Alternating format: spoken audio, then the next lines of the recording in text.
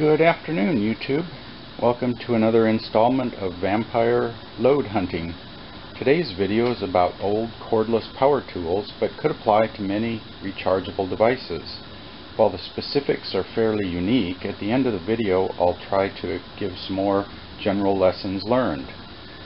So this is my 10-year-old cordless screwdriver. About 5 years ago, the batteries got weak enough that I needed to leave the charger plugged in all the time. I looked into replacing the batteries, but that seemed like it would be a big job. Since it still worked on the charger, the mantra, "if it ain't broke, don't fix it," seemed to apply. As you can see, the driver won't run off the charger. But even if I plug it in, it takes some time before the charger can top off the batteries to allow it to actually drive a screw. You can see it's still not working, so I have to leave it plugged in. But what I forgot to consider was that the charger is pulling power all the time. In fact, you can see the power meter in the lower right corner down here.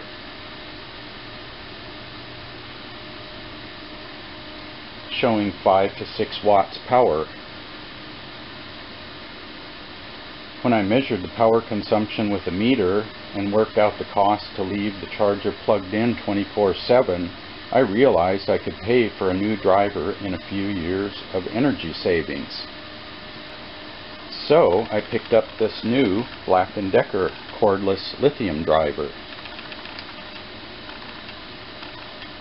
Two things I noticed right away: the charger power consumption is only 3 watts, about half that of the NiCad charger.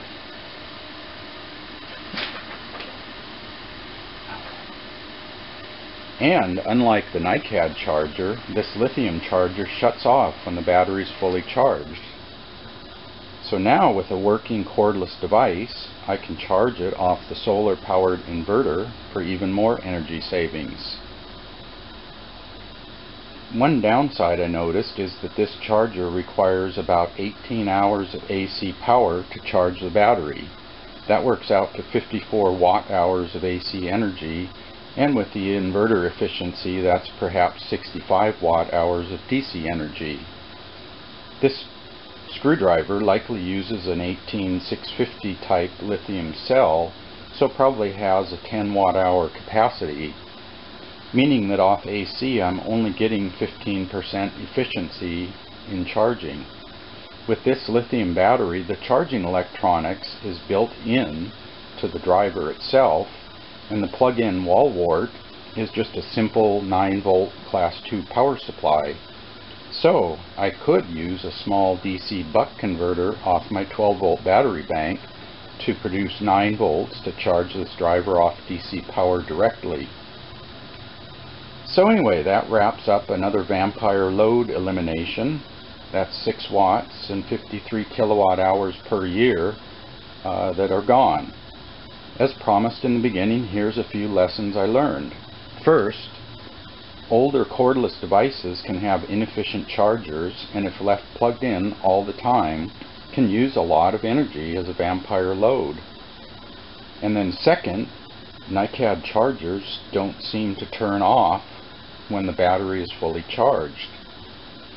I think many NiCad chargers maintain a small float current on the battery and thus keep drawing power from the wall supply. A lithium charger typically shuts off once the battery is fully charged. So it takes a proper mindset to go after this sort of Vampire load. Sometimes it is better to replace an older device to get a new, more efficient model. If you like this video, please be sure to rate, comment, and subscribe below. Thanks for watching, and stay tuned for more Vampire hunting.